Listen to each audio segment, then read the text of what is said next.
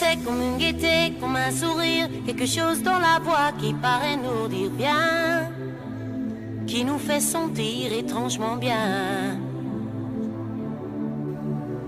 C'est comme toute l'histoire du peuple noir qui se balance entre l'amour et le désespoir.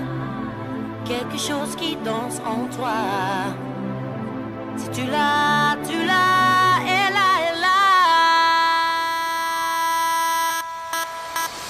Yo, tof dat je weer kijkt naar de nieuwe video van Dreamwalker Fitness. Mijn naam is Anthony en dit is de laatste aflevering van mijn Summer Shredding serie. Drop it.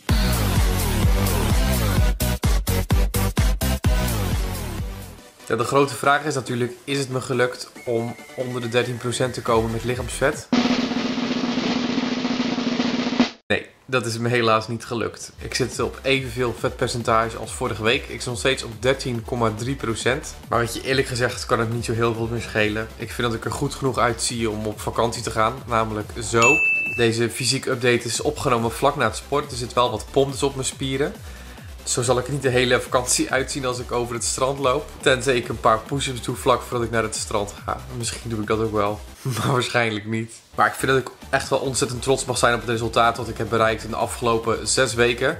Al had ik het ook kunnen bereiken in 4 weken. Want sinds week 4 tot en met week 6, waar we nu in zitten, heb ik eigenlijk nagenoeg geen nieuwe resultaten geboekt.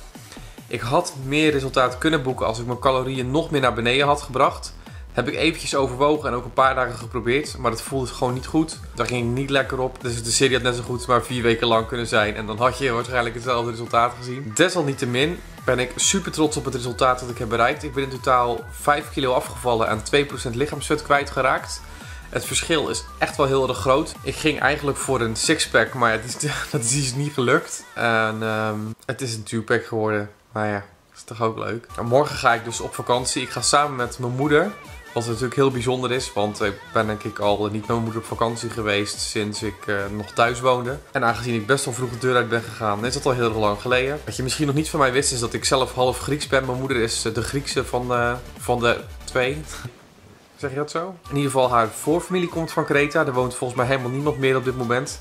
Maar we gaan dus het kleine dorpje bezoeken waar haar opa ooit geboren is. Of de ouders van haar opa. We hebben geen idee waar we in het dorp moeten zijn. We hebben alleen de naam van het dorp. Dus het wordt een hartstikke bijzondere reis. Ik heb er super veel zin in. Mijn moeder heeft er super veel zin in. Als we in Kreta zijn, ga ik echt niet op mijn eten letten. Ik ben niet van plan om alles in te gaan zitten vullen in MyFitnessPal. En mijn calorieën te gaan zitten berekenen. En volgens mijn macro's te eten. Daar is het Griekse eten veel te lekker voor. Dus ik kom waarschijnlijk 10 kilo zwaarder terug dan hoe ik er nu uitzie. Dus dat wordt weer leuk als ik terugkom. Nee, het zal wel meevallen. Ik Grieks eten hartstikke lekker, maar ik kan me wel...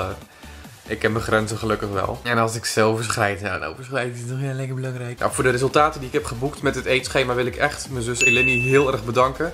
Zij heeft me geholpen met het opzetten van het eetschema. Zij heeft ervoor gezorgd dat ik me er ook aan houden elke dag te vragen hoe het met me gaat. Ze is echt een super goede coach. Dus Eliny, heel erg bedankt. Zonder jou denk ik niet dat ik in deze shape was gekomen in zo'n korte tijd. Als de vakantie voorbij is, zal er waarschijnlijk weer een nieuw eetschema komen. Niet meer om te kutten, maar langzaam werken richting een lean bulk. Ik heb tijdens mijn vakantie alle tijd om een mooi sportschema samen te stellen. Want waar mijn zus super goed is in het samenstellen van een voedingsschema, ligt mijn specialiteit bij het maken van een sportschema. Dus ik heb straks op de Kreta alle tijd om een relaxed sportschema te maken waar ik me de komende weken weer op kan gaan storten. Ook super veel zin in. Maar eerst vakantie vieren. Ik wil jullie allemaal heel erg bedanken voor het kijken. Ik hoop dat jullie het een leuke serie vonden. Als je nieuw bent op mijn kanaal, vergeet je dan niet te abonneren door op de rode knop onderin te drukken. En ik zie jullie in de volgende. En dat wordt dus in Kreta. Doei doei! C'est comme une gaieté, comme un sourire, quelque chose dans la voix qui paraît nous dire bien, qui nous fait sentir étrangement bien.